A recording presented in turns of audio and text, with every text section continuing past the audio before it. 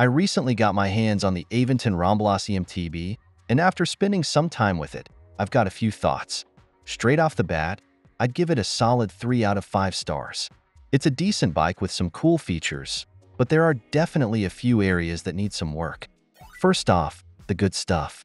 The mid-drive motor on this bike is pretty innovative for Aventon. It's designed to offer a more natural riding experience, and you can even tweak it through the Aventon app to get it just how you like it. This was a big plus for me because I like being able to adjust things depending on where I'm riding.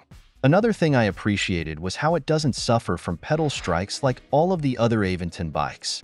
If you've ever been abruptly stopped by a rock or root catching your pedal, you know how great this feature is. The motor and battery combo on this bike is also solid.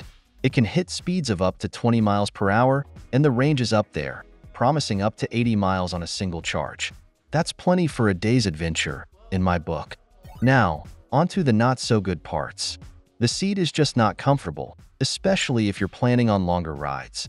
For a bike that's supposed to handle both tough trails and city streets, I was hoping for something a bit more forgiving on my backside. On my very first ride, I also got a flat, which was a bit of a downer. It made me question the quality of the tubes they're using.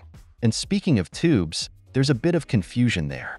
The manual mentioned Schrader valves, but the bike actually came with Presta valves. It's a small thing, but it can be annoying if you're not prepared for it. And if you're stuck with Presta, I think it'd be better if they use the kind where you can unscrew the cap to add sealant. Just makes life easier.